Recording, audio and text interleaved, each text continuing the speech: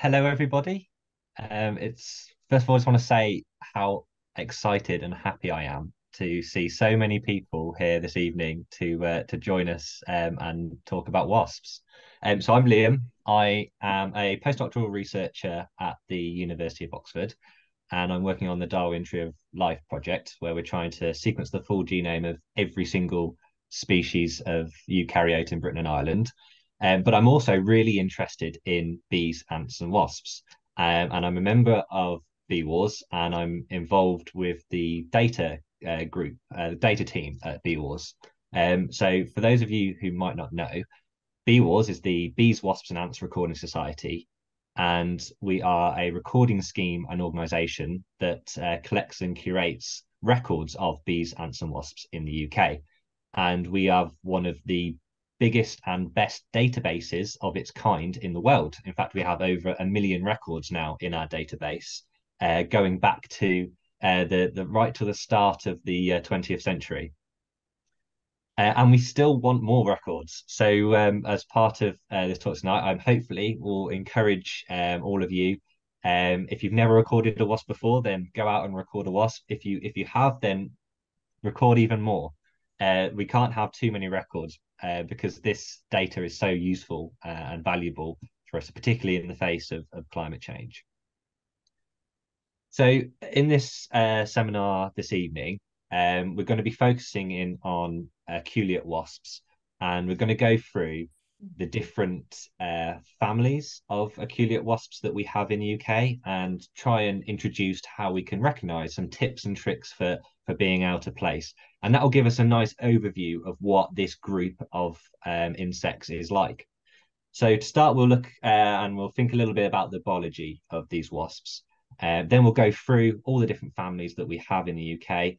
And then I'll just a little bit about how we can record and identify wasps. And then at the end, we'll have a quiz. And that's just a really easy, don't be scared, easy multiple choice quiz just to go through and see if we can have a look at some nice photos of wasps and work out what family it might belong to based on what we've just looked at. So why wasps? Well, one, wasps are just the best animals. That's just a fact, and you can tell people I said that. But they have really interesting biology, so they're doing really interesting things. Wasps as a group are essentially taking advantage of other animals. So they are predators or parasites or parasitoids or kleptoparasites. And as such, they've evolved really interesting interactions with other species. They also have really interesting links to their environment. So, for example, many species are very strongly thermophilic. So they respond to temperature in quite a profound way. So with climate warming, as climate change takes hold, we start to see them change at population and country level. And so that can be potentially really informative. Now, in recent years, bees have become very popular, and there's a lot more people recording bees, which is absolutely fantastic. I'd love to see the same for wasps because compared to the bees and compared to other groups, wasps are actually very under recorded and understudied. And there's a lot we can learn from recording and studying them. And there are, even amongst this big group, there are some difficult ones, but there are also some very common, very widespread species which are quite easy to identify. And they're really interesting. And we can go out in your gardens and you can look at them and you can record loads of different species just from your garden. And if you're looking for a bit more of a challenge, there are also more difficult groups. There are groups which are incredibly difficult, and in fact, even the cutting edge science is struggling to delineate species. So that's where things like molecular, cutting edge molecular science is starting to come in, and DNA technology, trying to sort out what species of what. So if we're going to go through all the aculeates wasps, then we should probably start off by defining what we mean when we say aculeate wasp. So the kind of common name for aculeata could be the stinging wasps. And in the UK, we have about 332 species across 18 families. Now, the reason that's about, and I can't put a precise number in, is because it's changing all the time. the more we study them, the more we realize that there are cryptic species in complexes, or the species that we thought they were actually got it wrong, and the species are organized in a slightly different way.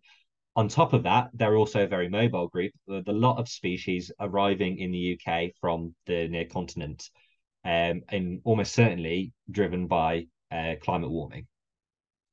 And this group, the stinging wasps, includes solitary species. Most of them are solitary species, but it also has the full range of different degrees of sociality, all the way up to eusocial, where they have things like the Vespula vulgaris, the common wasp, which is fully eusocial with overlapping generations, cooperative brood care, and sterile worker castes. So I tried to come up with my own kind of definition. If I was writing a dictionary entry under aculeata, what would I call it? Well, I'd say it's a paraphyletic subclade of Hymenoptera that ancestrally derived a stinger from a modified ovipositor. What on earth does that mean? Well, to answer that question, we have to have some taxonomy. So we'll go back to the early Triassic, and we have this group of insects, the order Hymenoptera first evolving. And the Hymenoptera, the very first ones were sawfly-like waspy things that laid their eggs in plants, and then the eggs hatch and the larvae then consume the host plant.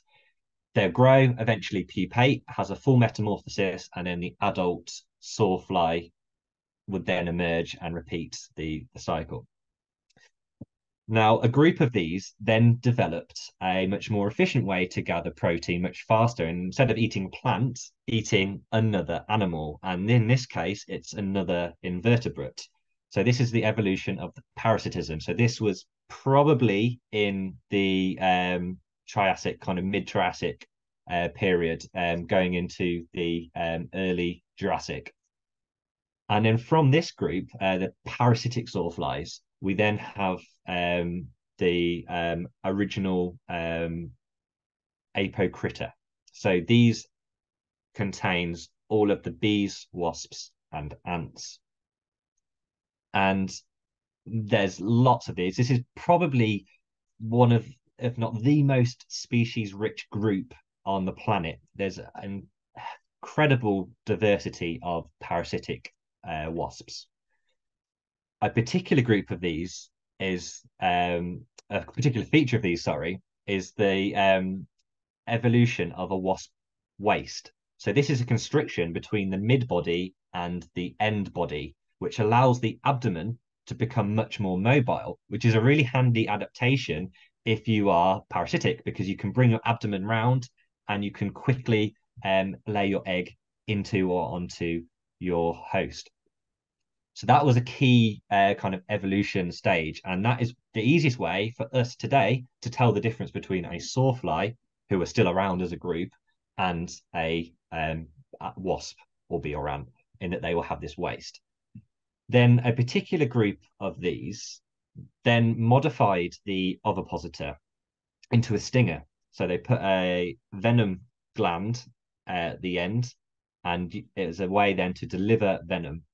And this is quite a key stage again, because this provides really useful offense or defense. So offense, you can use that stinger to then deliver venom or various host of biomolecules to your prey, paralyze them or subdue them. And in defense, as you may be familiar with social species such as social wasps and bees, social bees, that they can be used in defense to defend a colony or a hive. So from this aculeata, we can then see that there's a number of superfamilies. Now, there are 8 superfamilies globally, and we have 7 present in the UK with an asterisk, and I'll explain why in a little bit. And you can see these across the bottom. Now, just to define what we mean when we say some of the different common terms associated with this group, I'll start off with wasp. So a wasp is any apocriton excluding the ants and the bees. So all these ones in bold are all wasps. But if we were to say stinging wasp, that would be the aculeata, excluding ants and bees. Another term we may have heard is solitary wasp. So this is starting to think about solitary versus social. So that's all of the apocritons, excluding ants and bees, and also excluding some of the Vespioideae, which have evolved higher degrees of sociality. And then a final term we might have heard is hunting wasp. So this is talking specifically about aculeate wasps which hunt prey and then have some form of preparation or handling or dealing with processing of that prey. So in case of most of the hunting wasps, that's stinging it to paralyze it and then moving that paralyzed prey, back into a nest cell. And that could be wherever it's nesting, and then laying in an egg on it, sealing it up, and then leaving it to develop. In the case of the social wasps, which are also hunting wasps, that handling is actually killing the prey and then chewing it up into some kind of segment, normally thorax, which is full of muscle protein, sometimes abdomen, and then taking back that protein parcel back to the nest and feeding directly to larvae.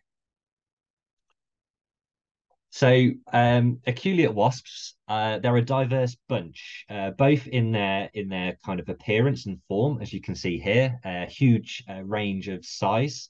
We have here our largest UK species alongside one of our smallest. But also they're very diverse in their biology, where they live, when they occur, what kinds of hosts they're interacting with, the kind of ways they're interacting with their hosts. So it's a really interesting group to study because you have this range of different biology. So in terms of the different ways they obtain their prey, I've already spoken a little bit about the hunting wasps, which are going out, finding their specific prey and processing it in some way. But we also have kleptoparasites. So these are wasps which are then letting another species do all the hard work for them. And then they will then find that provision, break in and lay their own egg. That egg will then hatch and consume all of the provision which was produced by the host, as well as killing and in many cases consuming the host egg or the host larva that was in the cell as well. But we also have within the aculeata parasitoids. So the parasitica aren't just the parasitoids, the non-aculeate apocritons. We also have parasitoids within the aculeata, and they are again laying their eggs on the host and developing usually as an external ectoparasite. And then diversity of nesting, and we have lots of different ways which places that they will construct their nests and provision for their offspring. So the majority of them will either be aerial cavity nesters or fossorial ground nesters. In terms of aerial cavities, they will nest in a whole range of different any kind of nook or cranny, where if it's about the right size, then there's a chance that there'll be species living there.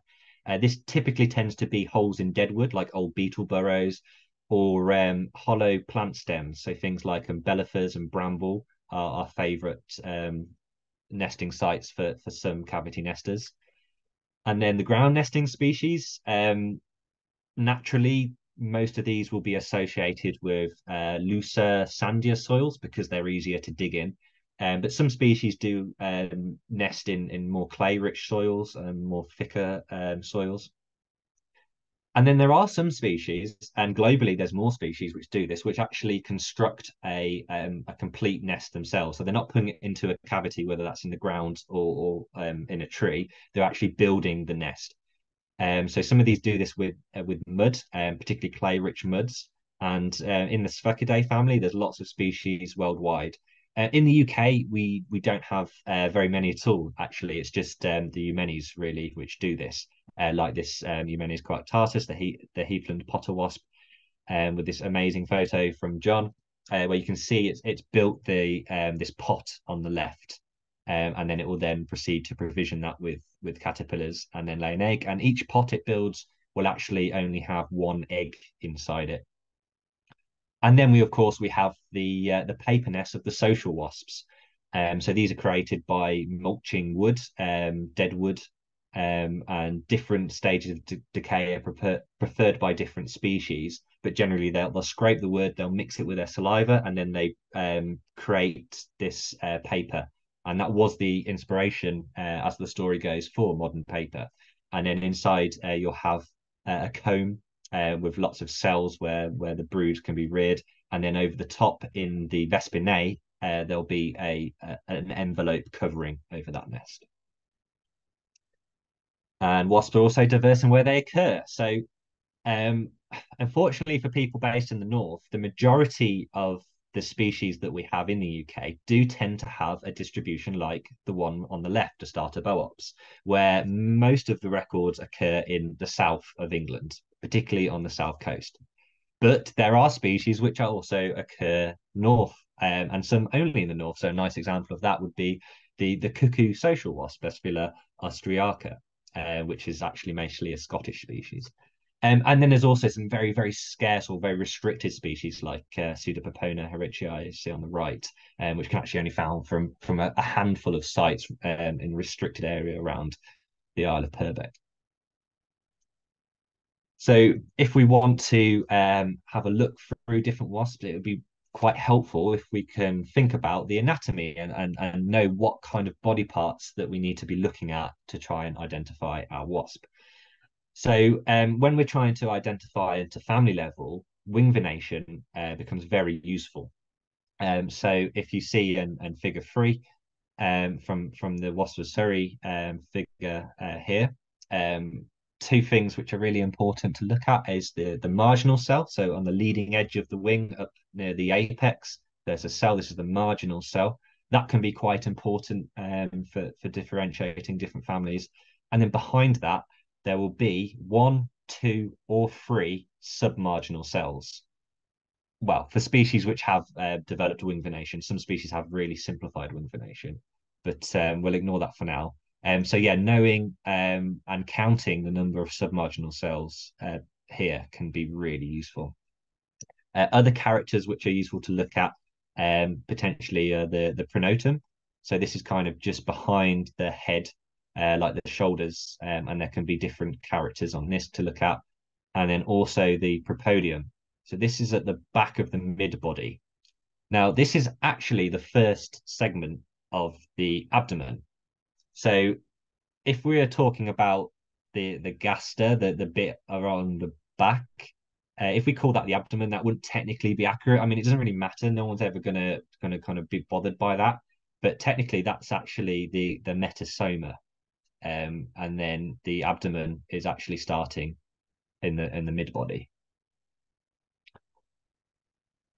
So how can we recognize aculeata from all of these other Hymenoptera? Well, there's fortunately some really nice characters which can help us. The first of which is just to check that it's got the wasp waist. So it is a true apocriton and it's not a sawfly lookalike. In fact, some sawflies are mimics of aculeate wasps, very good mimics. But if you look, you'll see that they won't have the wasp waist between their mid body and the end body. Whereas if it is an aculeate, it should have this nice wasp-like waist. The other thing that can be helpful to differentiate aculeates is the antennae. So they will have between 10 and 13 segments in their antennae, whereas a lot of other wasps, particularly the ichneumonids, will have many, many segments in their antennae. So you see like the one on the right here, you can see loads of segments all the way around. So just having a quick look at the antennae, you don't necessarily even need to count them. If you can just see that there's absolutely loads or there's about 12, then that can help tell the difference.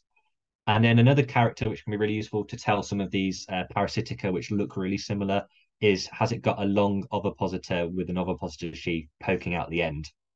Now, sometimes aculeates, particularly if they're dead, the stinger will be poking out. But this is just like a short little implement. Whereas an ovipositor, if it's a species that's got a big long ovipositor, then you know that that's not an aculeate. And then when we know we've got an aculeate and we want to start identifying it further, there's a few different things that can be helpful to look at. So the first thing is to remember that these are Hymenoptera, so they're really sexually dimorphic. The males and the females for lots and lots of species look really dissimilar. Um, and it's all to do with the things like the fact that they're haplodiploid, so the males are actually have half the amount of chromosomes because they're produced from unfertilized eggs. But I won't get too bogged down in that. But an easy way is for most of the aculeates, the males actually have an extra antennal segment. Now, there are some key exceptions where the males and the females have the same number of antennal segments, but for most of them, that is a difference. And also the abdominal segments, which you can see for most of them, the males have an extra visible one, whereas the females, they have more internal segmentation. But also just generally looking at the color can be really useful to see is it all black? Has it got a bit of red on it? Is there whites? And we can put them into categories based on the predominant color scheme. And then something I always remind people not to forget is if we're out and we're seeing these things out in situ, then don't forget to think about the context. You know, what kind of habitat are you in? What is the wasp doing? Have you seen it nesting? Have you seen it with prey? That can be really useful to help narrow down identification. And then the wing characters, which we've already looked at. So these are the superfamilies of wasps that we have in the UK. So as we saw earlier, there were seven superfamilies of Aculeata in the UK, but of course the ants, that entire superfamily is just ants, so we'll exclude that here. Whereas the bees fall within the Apoidea, but there are lots of wasps there. Now, it seems quite simple here. However, it was complicated somewhat in about, I think it was 2015, 2016, where there was a revision of the Cribonidae, whereby several subfamilies were raised to full families. So the actual picture looks a little bit more like this. So we have these extra families of apoid wasps. But in some ways, that's helpful as well. So now I'm just going to go through each of these families and talk about some of the little tips and tricks to help us recognize them. So this isn't like a systematic, comprehensive way of identifying that. We can use keys to do that. These are just like little features that we can look out for to help us to shortcut, perhaps even in the key, right? Just to get to the right kind of ballpark. So the first superfamily is the Chrysidoideae, and the first family is the namesake, the Chrysidae. So these are the jewel wasps, or sometimes called ruby-tailed wasps, or sometimes called cuckoo wasps. So lots of different common names for this group. But one of the nice features of them is they're very metallic. These are probably the most beautiful wasps. In fact, I'm just going to say these are probably the most beautiful insects, maybe even the most beautiful animals. They are just absolutely stunning. And they're not uncommon either. If you have a bee hotel or trap nest in your garden, then there's a good chance you may well have seen this. You may well have just seen them anyway. So if we have an aculeate wasp which is very metallic, then we could be thinking, okay, this might be Chrysididae. Another feature they have is they have strong coarse punctuation on their thorax and their head. So that's another indication it's chrysid. They also have a reduced number of visible abdominal segments because they have more internal segmentation. So you wouldn't see more than 5. It's normally 4 or 3 that you can see. And there's 2 subfamilies in the UK. There's the Chrysididae, which are kleptoparasites of bees and wasps. So these are the ones you'll see around the bee hotel, and they're going for some of the wasps which nest in those cavities as well, things like Anchistra cerus, which has been hit by crisis. And the Kleptonae, these are a little less common, and these are parasitoids of sawflies. And then the other families in the Chrysidoideae are these 3 weird families. So sometimes called the Debs, Dryinids, Embelemids, and Bephalidids. And these are actually much more scarcely recorded. I think they are under recorded, but they're also you don't come across them that much. And that's to do a little bit because they're quite small, most of them. It's also to do with their lifestyle. So a lot of these spend a lot of time down in the soil or under bark, so you don't come across them that much.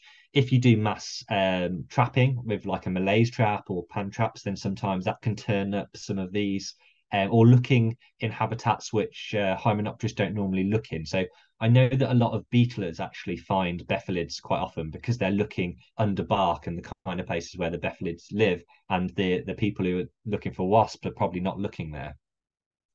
So the Bephiliids are quite small, dark wasps, and they quite often have this dorsal ventrally compressed. So they're quite flat, like someone's dropped a book on them, and that's all to do with help them moving around in the habitats where they live. Then we have the Dryaenids. These are funky looking things. They're black or reddish brown, but the females have these really interesting four tarsus, whereby it's chelate, so it looks almost like a lobster claw. So that's really distinctive on the females. They also have this weird kind of extended thorax and kind of neck, and they're parasitoids of uh, Hemiptera leaf hoppers and plant hoppers. And then we have one species of the Embolemiidae, Embolemius rudii, and this is another weird looking thing. The female is completely apterous, and it parasitizes tree root feeding bugs, and it's almost certainly kind of subterranean, so it doesn't come up much, but it's really distinctive because it has this triangular head. So you have the antenna coming off the front, the mouth down the bottom, and then this little beady eye in the middle. So it's quite distinctive when you see that little face looking up at you. So on to the next superfamily. This is the Vespioideae, and this is only has one family in it, which is the Vespidae. So these are all the social wasps and the paper wasps. There's three different subfamilies in this family in the UK. We have the potter wasps, which are nesting either in the ground or in aerial cavities, and using kind of clay or mud partitions to separate off the cells. Then we have the paper wasps. So these, well, we have four species recorded from the UK. None of them are established natives. They are periodically introduced or turn up potentially under their own steam. Some of them even persist in locations for a few years, but there's no kind of long running established populations yet. And these build paper nests, as the name suggests, but these don't have an envelope. So these are open, exposed nests, quite distinctive. It's like a little stalk with the comb hanging off. And then the final subfamily is the Vespinae. So these are the social wasps, sometimes called yellow jackets for some of the social wasps. And these have a range of sociality globally, but in the UK, they're mostly eusocial. There is one species of brood parasite as well, like with the bumblebees. And these are building paper nests, which are with a full envelope. And this family actually has this really handy feature to help us recognize them quite easily. And all we have to do is look at the wings, because they all have this character where the wing folds in half longitudinally, so lengthways. So it gives it the kind of quite angular, almost like a fighter jet like appearance, like you can see on all three of these photos here. So if you see those folded forewings at rest, and it will do it quite often after death as well, and then you know that you're looking at a vespid. And at this point, I just wanted to mention the Asian yellow-legged hornets. It's been a bit of focus of attention in the media this year. So it does look like it is established in the UK now. We have had 49 confirmed sightings this year. In the previous 7 years, we had a total of 23, so between 1 and 9 sightings every year. But yeah, lots of records. Most of the ones this year have come from the southeast, particularly Kent. So it looks like it actually overwintered around there. So potentially there was nests which were missed last year. And then all of those nests which have been found have been destroyed. But it does look like it's here, and it probably is going to be here to stay. So look out for it. It does in some ways look similar to our native hornet, the European hornet, but there are some key characters which can help us tell the difference.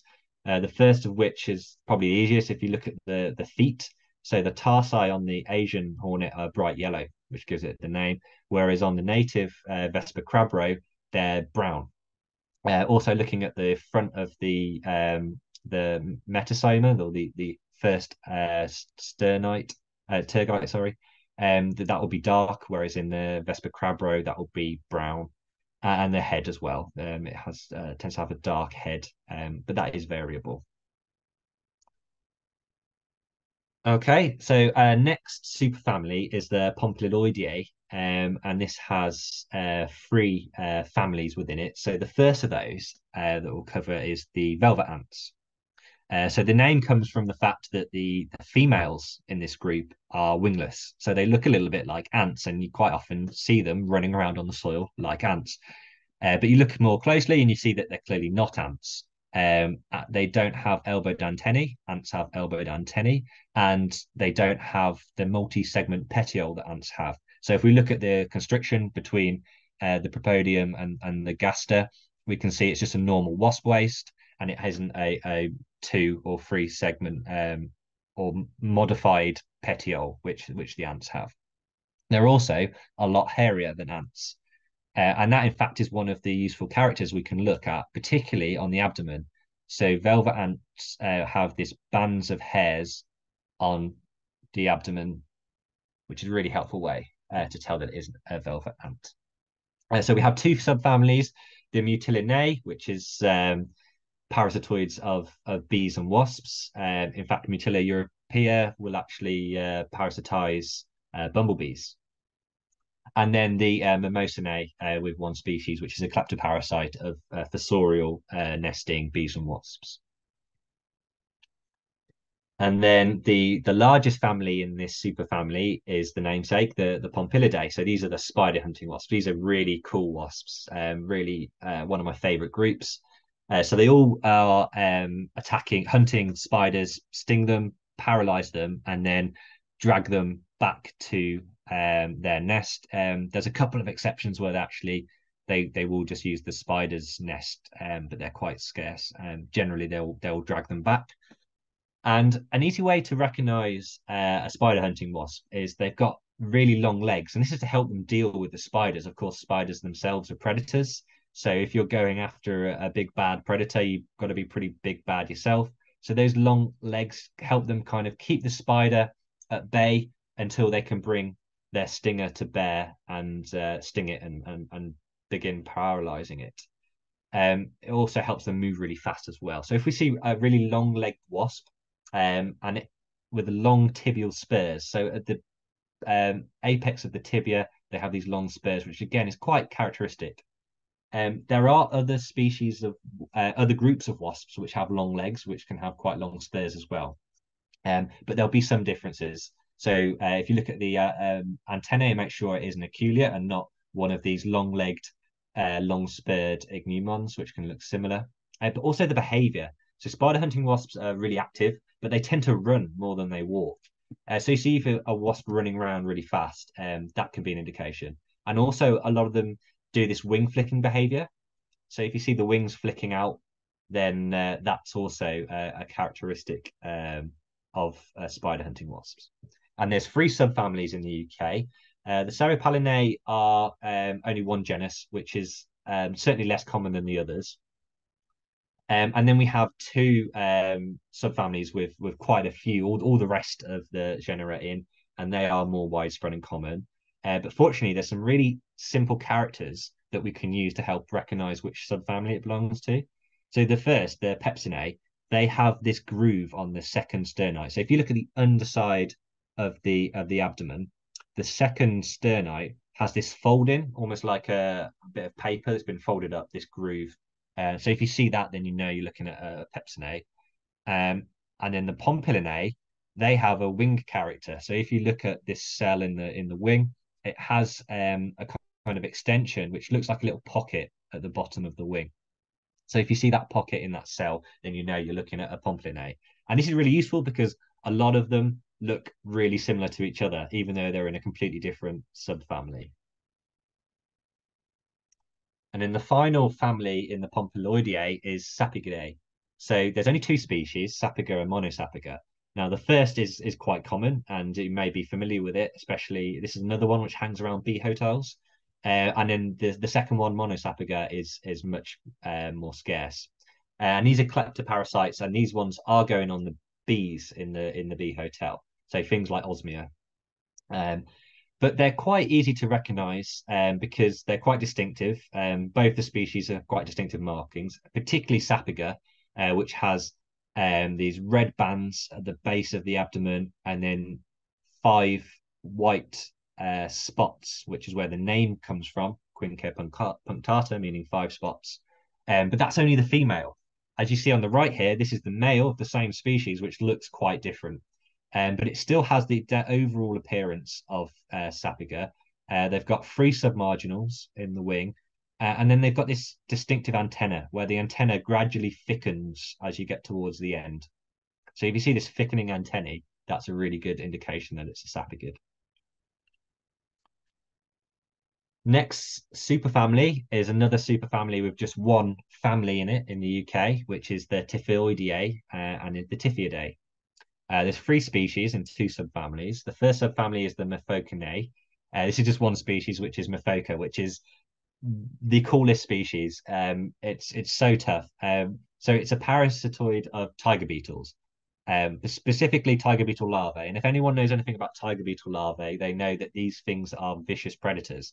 They dig a hole and they wait for ants to run past, and then they burst out and grab the ants in their big jaws and then pull them down into the hole.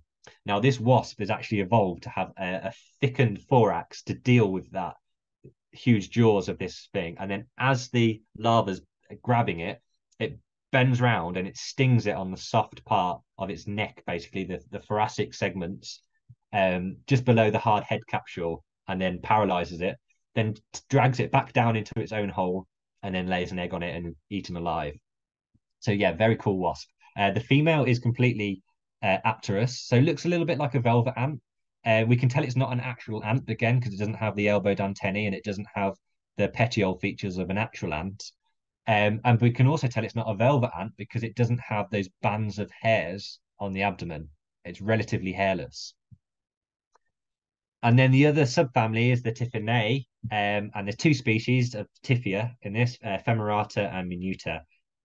These are both parasitoids of dung beetles. They dig down into dung beetle nest cells, break in, and then sting the larva, lay an egg. And actually, the larva of the dung beetle will recover and then begin kind of resume feeding on the dung until the egg hatches, and then the wasp feeds on the poor dung beetle larva.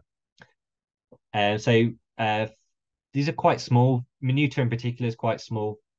But Femerata tends to be a bit bigger and tends to have reddish legs, although you can get small Femerata with black legs, which can confuse with Minuta. But fortunately, there's some other characters on the Propodium which we can look at, which I won't go into now.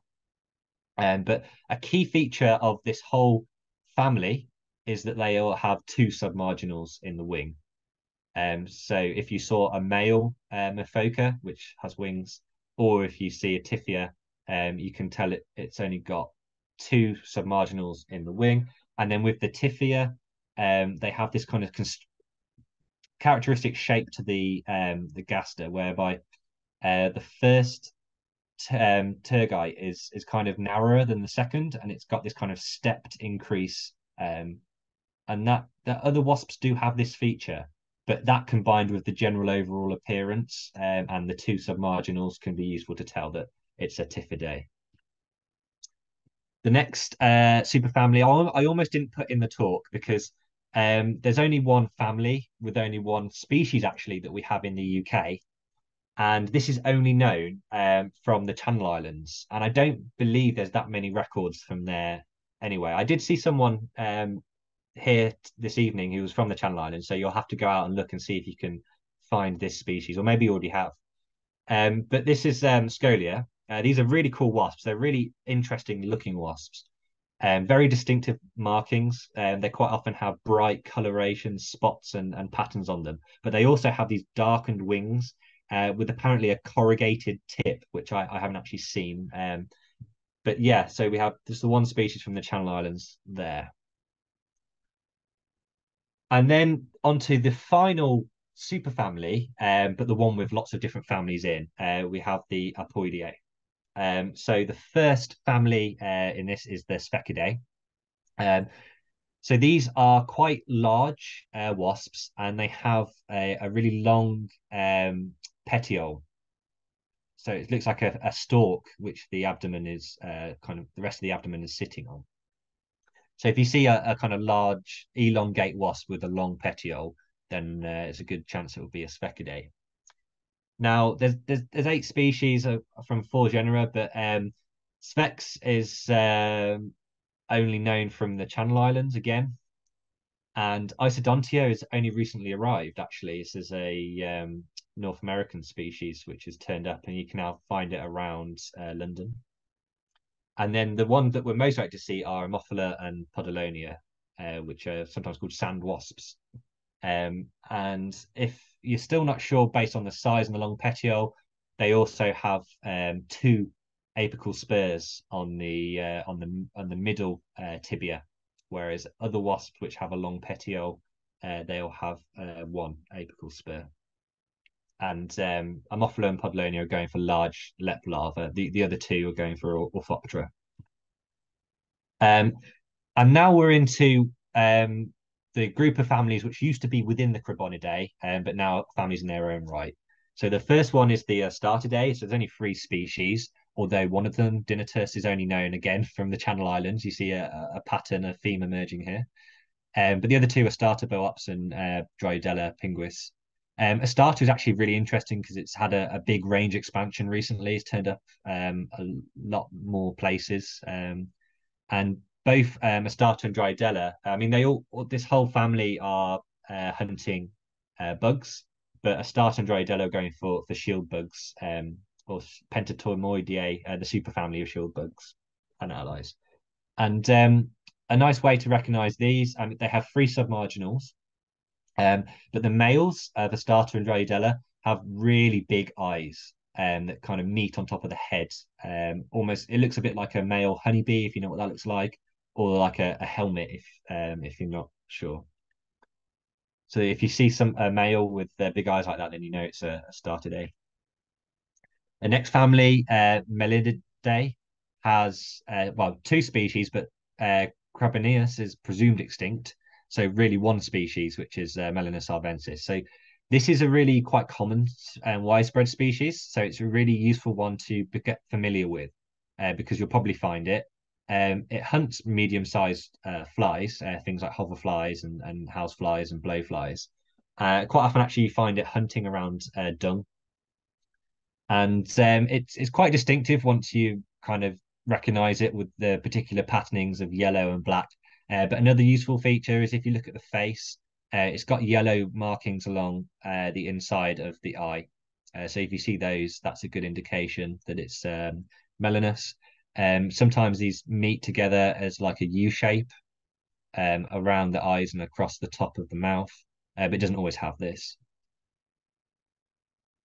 The next family is Crabonidae. So these are all the ones which weren't taken out and given their own families. So it's quite a big family and it's a very variable family. Generally, most of them actually only have 1 submarginal, which out of all of the UK families, these are the only ones with 1 submarginal. So if you see a wasp with 1 submarginal and it's a stinging wasp, then it will be a Crabonid. Although there are a couple which have 2 and 3 respectively. And yeah, these are all doing different stuff, nesting in the soil, nesting in cavities, hunting all sorts of different types of prey, from flies to thrips to bugs,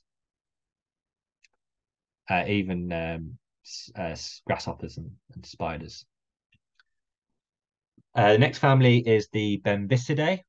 So there's 11 species here. They are hunting leaf hoppers and plant hoppers, all those kind of bugs, unless they are kleptoparasites. So Nison has become kleptoparasitic on other wasps in this family. So these are kind of medium-sized wasps with three submarginals. Now they do look, to me at least, I think they look quite similar to the potter wasps that we saw earlier. But as you see, their wings don't fold in half like a potter wasp would, because the potter wasp is a vespid.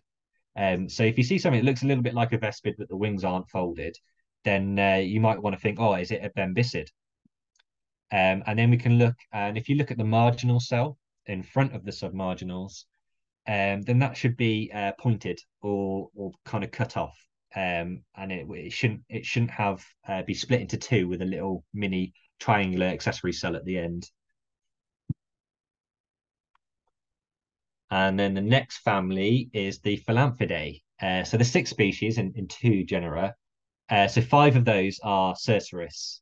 So these are the Michelin Man wasps. Because if we look at the abdomen, you can see that the tergites have this ribbed appearance, which is really distinctive to see. And the Cerceris, they hunt mostly weevils, generally adult weevils. But there is one species, Rubiensis, which would actually hunt small bees, halictid bees. And then the other one in this group is the beewolf, Philanthus. So this is quite a large wasp, and it's quite distinctive looking. You see the kind of banding black and yellow, but it has a very yellow face, which is quite a useful character.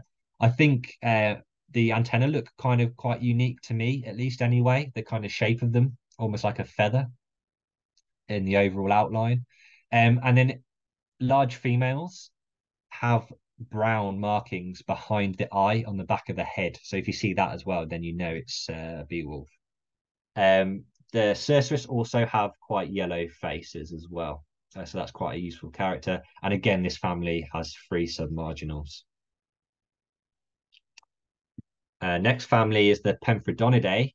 So there's quite a few different species here, but they're all generally small, dark wasps. Some of them can get quite large, like Pemphirodon lugubris. And in general, they're hunting equally small prey. So they're going for either aphids or thrips. But the really nice character with these wasps, some of them are petiolate, some of them aren't. But that doesn't matter because they all have two submarginals, and that's quite unique. So if you see a wasp with two submarginals and it's an apoid, then it will be Pemphirodonid. And then the final family is the Cenidae. So there's 13 species here, although Cen is presumed extinct. And these hunt hoppers, aphids, and psyllids. And these are generally, again, quite small wasps, quite dark, although some of them do have red markings at the base of the abdomen. But all of these have petiolate abdomens. So this is another one where the abdomen's on a stalk.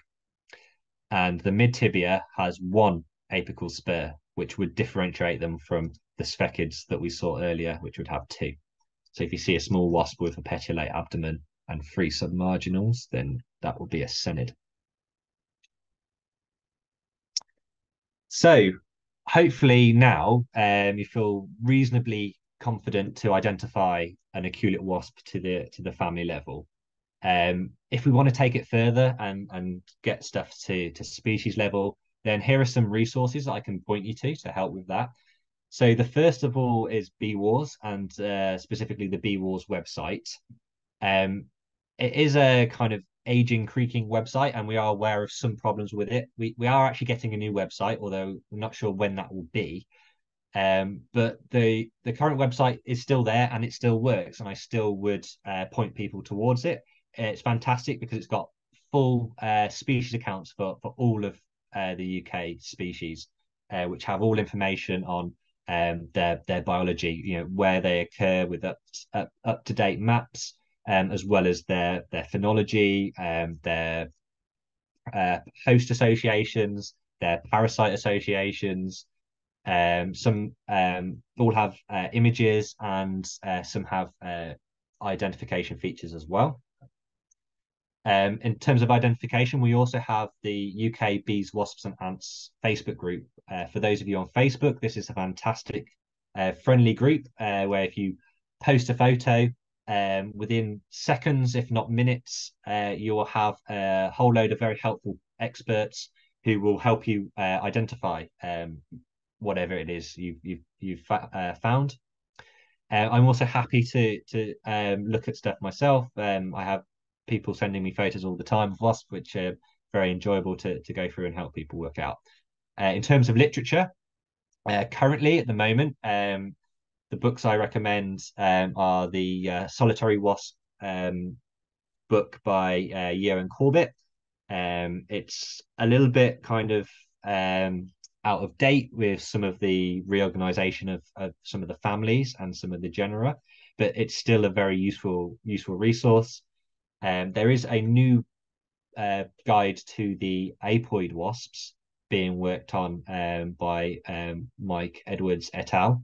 But that's not out yet. That will be a fantastic resource for identifying apoid wasps when it's eventually released. That will be a Ray Society book like the Else and Edwards Bee Guide.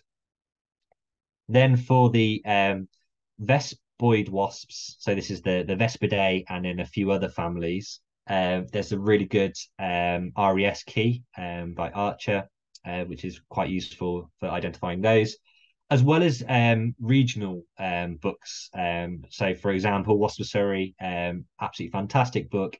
Not just applicable to Surrey. Many of the species in there are much more widespread than just Surrey, so can be informative wherever in the country you are. And then there's a whole raft of online resources as well. So Stephen Falk has put a few wasps onto his excellent Flickr resource, which can be useful. And then I've also been developing my Flickr similarly with a few wasps on as well, with verified, vouchered photographs. So they are of the species that they purport to be of. So once you've identified your specimen, well, we'd love for that record. So what is a biological record? Well, it's simply a species. So what, where, when, who. So we like to know where it was, ideally with a 6-figure grid reference or better. And there's some fantastic tools, free tools to help you work out grid references.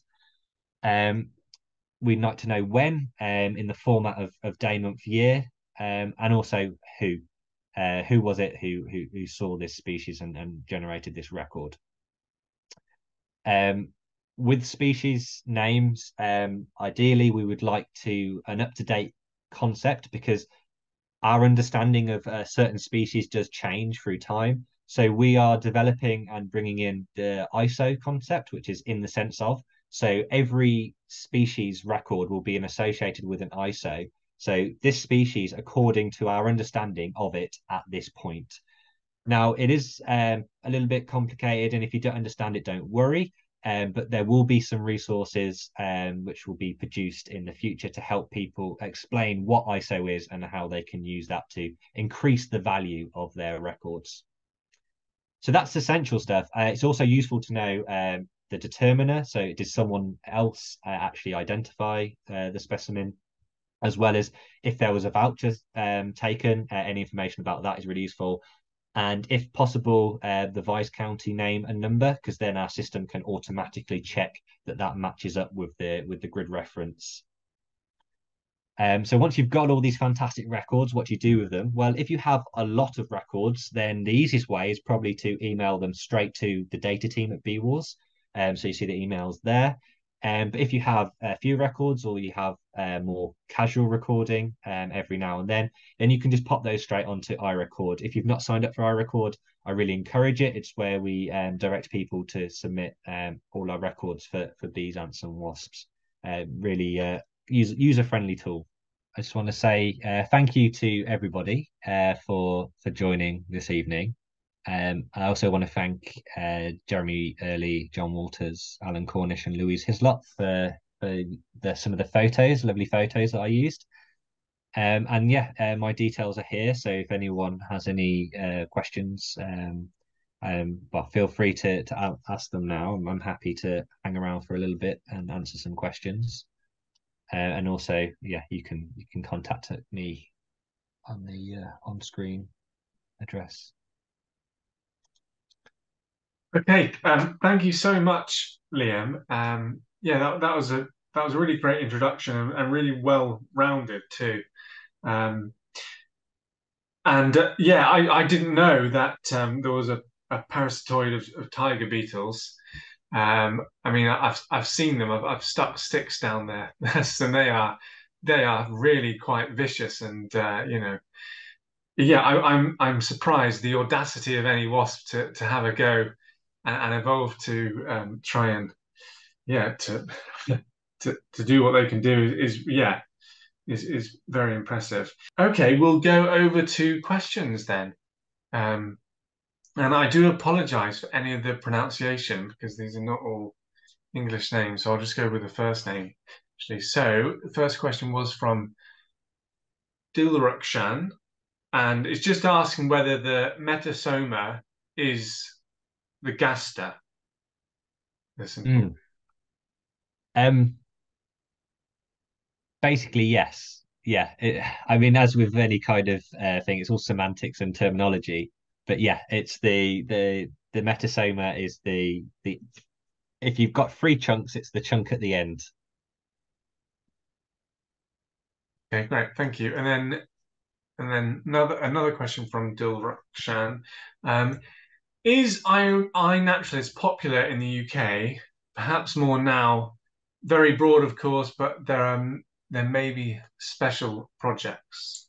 Mm. Yeah, people do use iNaturalist in the UK. We don't recommend people to use it with bee wars, just because we take our data through iRecord instead. There are some nice features on iNaturalist. There's also some issues with the data and how it's verified, which means it's not really we're not able to use it. So for getting the records into iRecord is kind of our preferred method. Right, thanks, Liam. Okay, a question from Steve Dixon. Do you have any book recommendations for ichneumonids? I know of the Natural History Museum guide. Mm. Yeah, there's not a lot. Nothing jumps to my head immediately other than the new RES handbook on ichneumonids, which is amazing. Yeah, I think our colleague at World Museum in Liverpool, Tony Hunter, he obviously uses that great new RES book, but he has to refer to lots of little papers basically that are describing different species or giving little keys to very particular groups. I Mhm. think you have to have quite a wide range of literature to be able to cover the Mm. majority of them. It's a big family.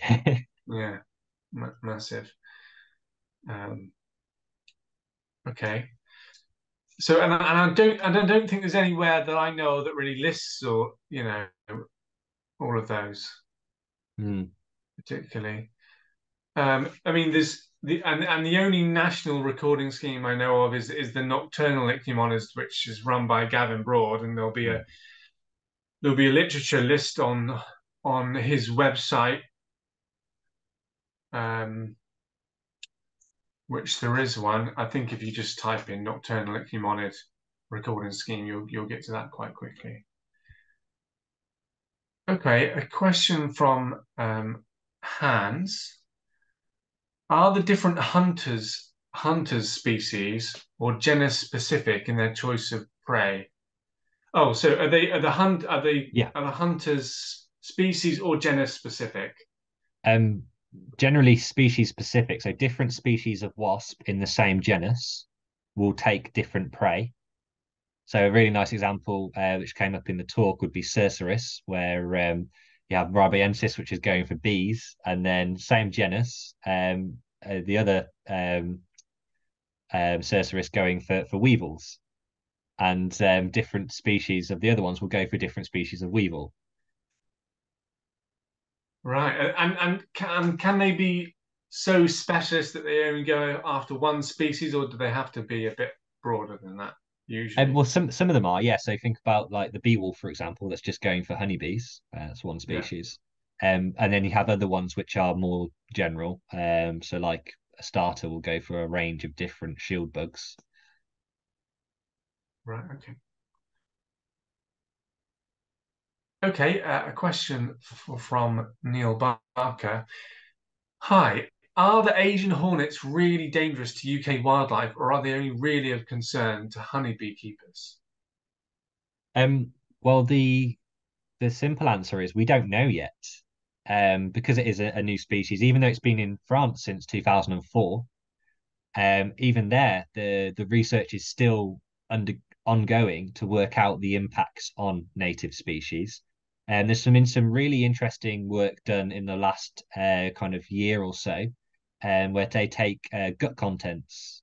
So they collected nests which were being destroyed, and they took advantage of that, took out the larvae in that nest, and dissected out their gut contents to see what they'd been fed by the adults. And then you met a barcode, so you grind it up and then you extract all the DNA and see what species are in there. And it was a really wide range of different things. It even had hedgehog and fish and stuff. So they are opportunistic generalist predators like the rest of the family, the subfamily. So most wasps and hornets, social wasps, will be generalist and opportunistic.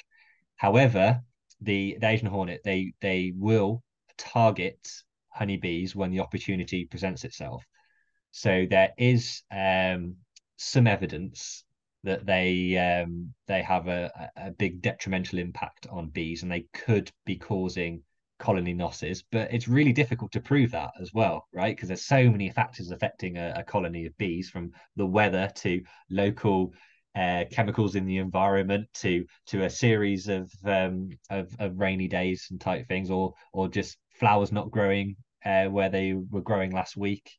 So yeah, trying to work out the effect is very complicated and ongoing work, but we're trying to work out as fast as we can because it's here and it's going to be spreading. Yeah, thanks, Liam. That's really interesting because they do get such bad press, in terms of what they're going to do to our bees. So, and the evidence obviously is it just isn't that clear. Mm. Thank you. So, I mean, okay, on the bright and then side, another. we could think about Dolicha vespula. So we've got two species of Dolicha vespula which arrived in the last kind of 10 or 20 years. So Dolicha vespula media and Saxonica. So it's a different genus to Vespa, but it's kind of similar. Then it's a large generalist non-native wasp, and neither of those species, there's no evidence for any detrimental impact on wider wildlife. They don't have quite the same colony sizes as Vestiba velutina, so that could be a difference, but that's kind of reassuring. Right. Thank you. Okay, and then another one from Neil Barker. Why are chrysides so brightly coloured? That's a good question. I mean, the physical answer is it's to do with the microsculpture on their exoskeleton, on the integument, which diffracts light. But if the question is like why is there a evolutionary reason? I've got no idea. Maybe no one does. Okay, thank you. Okay, and then a question from Nick. So, is a starter boops the only shield bug nymph predator? No, Dryudella also goes for pentatomoid nymphs. It's a slightly smaller wasp, and it goes for slightly smaller shield bugs, and is more likely to go for nymphs. A starter, a little bit more likely to go for older, larger nymphs, just because the larger it can deal with and carry back, then the more food there is for the larva. Okay, great. And then a question from Carol M. We have observed something laying eggs inside a cabbage white caterpillar, which later burst out and the caterpillar lays over the eggs. Is this some type of wasp? It is a wasp. Yeah, it's not a stinging wasp. It's not an aculeate. It will be an ichneummonid. And I can't remember the name of the species, but there is a particular species which is really well known for parasitizing um, the white butterfly larva. I don't know if anyone else can remember. Yeah, someone stick it in the chat. I can't remember either. Okay. And then a question from Vivian Russell. Hi, Vivian. um, know you from Cumbria. Do we get tiger beetle wasp predator in Cumbria? I can't remember the exact distribution. I'll have to get back to you with that. If you go onto the Beewars website, if you go onto the species profile, the up-to-date map will be there, and you'll be able to see the spread. Are they attacking all tiger beetles? Obviously, in Cumbria, there's the Mm. Synclinella hybrida, the June tiger beetle, You know what? I don't know. the northern So June you only tiger beetle, find the sorry. wasps on the habitats where you find the beetles. It's a very nice kind of overlap, So it's always heathlands. Um, it's possible that the other beetles in the UK context at least are scarce enough that they're less likely to. I mean, sometimes they can be quite locally abundant. But yeah, again, I don't know the specifics about that. The only thing I know about the wasp, it's always been on green tiger beetle campestris. So yeah. Right, okay. Thank you. Okay, a question from Mark Parkomenko. Apologies for pronunciation. Can you recommend any books or articles about the evolution of Chrysidae? Um, Not Chrysidae specifically, but there are some really good books on the evolution of Hymenoptera and insects more generally. It depends if you're what you're specifically interested in. Is if it's just overall evolutionary trends, then there's some really nice textbooks on evolution of insects. If you're interested in the specifics of the chrysids, then it will probably be more likely in some articles. But I don't know of any specifically. Okay, thanks, Liam. Another question from Hans. Have um, eusocialism evolved in any other lineages apart from other than Vespidae? Yes, so it's also in the ants, and it's also in the apoids with the social bees, and then also outside of Hymenoptera, there's lots of eusocial. So there's actually five different orders of insects have evolved eusociality, including thrips, beetles, termites, of course, and there's even some eusocial crustaceans, or at least some very highly social crustaceans. And then there is two species of eusocial vertebrate, the naked mole rat and the Darmaland mole rat, also eusocial. So it is interesting how it has popped up at various points on the tree of life. With the Hymenoptera, a big driver of it is this the fact that they're haplodiploid, which means that you have a really high kin relatedness. So workers are more closely related to each other than they would be to their own haploid offspring. Because they're workers, they can't produce females; they can only produce males. But yeah, there's some really fantastic um, research that was done on this and is still done on this. Gets quite mathematical, but if you're into that kind of thing, then I definitely recommend looking into it. That is impressive knowledge of eusocialism. Thank you, Liam. Okay, a question from Ruth Barker. Sorry, Ruth Baker. Is there a wasp that goes after ladybirds? I found some zombie ladybirds with the thread balls underneath them. Is this a Yeah, wasp or another culprit? it's a wasp. It's a thing called Dinocampus coccinelli. It's an ichneummonid, or was it a baconid? It's one of those, and yeah, it attacks the ladybirds, and then develops inside them. and then when they're ready to pupate, they emerge from the ventral side, and then they spin this kind of, yeah, like you described, like a fluffy ball of silk underneath, and then the ladybird is still alive, kind of zombified, and it stands over this nest while the wasp is pupating, and it will even kick and defend the developing wasps. And what's really interesting is that a proportion of them, the ladybirds, then recover. So after the wasp pupates and flies off, the ladybird goes about its business. Wow. Yeah, that's quite a common wasp, isn't it? I Yeah, mean, yeah. yeah, if people sort of look out for it. Okay, thanks very much, Liam. Question from Kieran Clark. This is a bit of a longer one. Um, Not sure if this is the right place to ask this, but I've collected halictids from the entrances to Ceres's Mm, ribensis nests yeah, and only found more social species, L. porcilium yeah, and L. malacurum, yeah. despite many other halictid species being present. So, if there are any information on the hunting habits of Ceresis Hmm. ribenensis. Yeah. So in general, host records are relatively scarce. We most of our records are just species occurrence records. So anytime we can get host data as well, that's fantastic.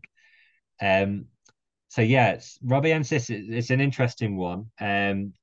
Porcilium and Malacurum are definitely two of the most commonly taken species. Um, there is mention in the literature that they tend to uh, preferentially target returning foragers, presumably for a similar reason to how the hornets hawk returning foraging honeybees, right? Because they're less energy. They've just done this big exploit of going out to forage. They've probably got pollen load on them, so they're going to be weighed down. So they're probably just easier to handle. So that could be something to be why, right? If you have these more social species of lazy glossum, it could just be easier to take the workers as they come back. That's my kind of, yeah, hypothesis, but not saying that's proven. Yeah, thanks, Liam. Okay, another question from Hans. Tips for collecting solitary wasps. Mm, Traps. What traps would you might use? absolutely. So there's lots of different ways to find them. First is I'd say is habitat. So if there's any particular groups that you're going after, obviously you need to be in the right place. Um, Open habitats, sunny habitats like heathland are fantastic for lots of different species. Also, deadwood can be really important for finding lots of species. If deadwood in a heathland is amazing because you get loads. And then you can do just kind of direct netting if you see something. The advantage of that is you can also then observe it, see what behavior it's doing, maybe see if it's what the prey is, or if there's any parasites that are attacking it in turn. Um, for general sampling, also the more kind of dipterist style technique can actually be quite productive. So kind of just walking along, systematically swinging your net back and forth, you can actually pick up a surprising number of wasps. It was Stephen Falk who really turned me onto that as being a way to efficient way to collect large numbers. And the key thing that he does is he extends his net handle so it's a little bit further away. And then you pick up a lot more species that you don't if you're sweeping closer to your body because they fly off before you get there. They see you coming. And then in terms of actual trapping, pan traps can work really well, especially for things like pompilids, which can be quite difficult to just net or sweep because they dive down into the vegetation. But lots of species of pompilids have a propensity to dive into a pan trap. And then malaise traps and vein traps or any kind of flight interception trap can be really good to pick up some of the under recorded small species. So some of the um, different groups like like Typhia and stuff can be easier to find in Malays traps, and as I mentioned, the Bephalids as well. Sometimes you'll get um, and things where the females are apterous but the males are winged. They tend to be underrecorded in general, pretty much all of them. But then you can pick up males in a Malays trap. Thank you, Liam. Yeah, great tips there. Okay, we have looks like possibly a final question. Okay, and as was the first one, this is from Dilrukshan. Is haploidopody only in the Hymenoptera? No, there are other groups which have similar systems as well. Okay, great. Okay, I just trying to see. Yeah, I think I don't see any other questions forthcoming, and yeah, it's been pretty relentless for Liam there.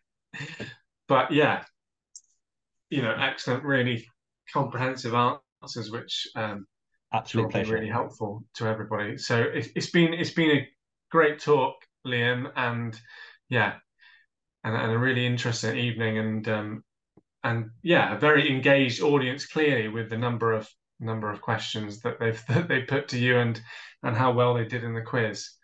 So yeah, we're really grateful that you were able to do this for us tonight.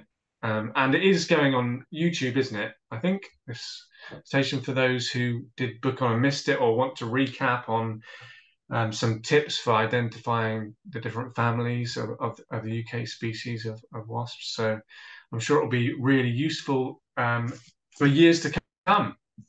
So yeah, hopefully you've all enjoyed this evening, and maybe you're interested in other groups of invertebrates, and maybe you'll come to other webinars or workshops or recording days that we're doing at World Museum and further afield. And I'm sure we do in-person workshops on Hymenoptera every year. We normally do a few, so look out for those, and please do come up to Liverpool or at least the Northwest when we go further afield for those.